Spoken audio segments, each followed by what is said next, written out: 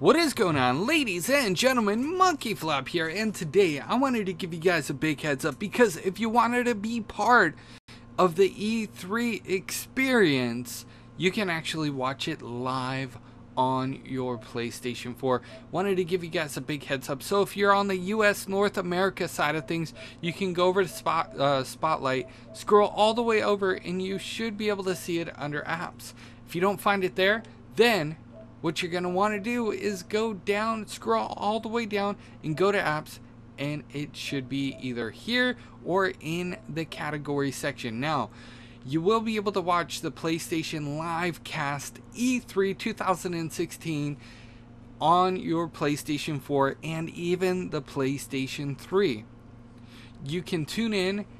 This will be live on June 13th. And it's going to go all the way until June 16th, which is Monday through Thursday, which is pretty awesome. All you have to do is download the Live Events app on your App Store in the PlayStation Network store if you guys haven't already, and then you will be good to go. I'm just launching it really quickly so that way you guys can see kind of what it looks like. There's nothing live right now, but we'll go ahead and check it out real quick. There might be something live, who knows. Okay, so Nacho Libre is right here. Well, Lucha Libre is right here. But you can also see that on the 13th, they have it already marked down. It is at 6 p.m.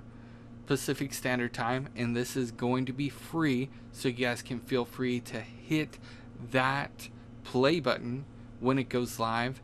And then they will also have it at 12 p.m. Pacific Standard Time, which is noon on June 14th, and they're also going to have it on June 15th at 10 a.m. Pacific Standard Time. And if you guys want to see a Finding Dory thing, then I guess they have that too. Let's go ahead and click on it. So like I said, it will be available. You'll be able to play it live on June 13th at 6 p.m. and it will be available until June 20th at 6 p.m. Pacific Standard Time. Now, I definitely do recommend stay tuned and watch Monday's coverage because they're going to be announcing a lot of awesome things.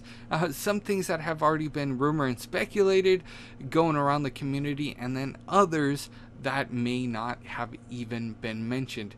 Now, notably for Monday, it's going to last for 1 hour, actually 120 minutes, which is 2 hours long. And then on June 14th, you're going to have a live cast of day one live at E3, and it's going to be available starting June 14th at 12 p.m. Pacific Standard Time, and it's going to be available until June 21st, so you guys can watch it in between that. You can pre-order it, I guess is what it says, which is pretty cool, but it's free. So that being said, this is actually 360 minutes long, so you guys can probably peek in on it.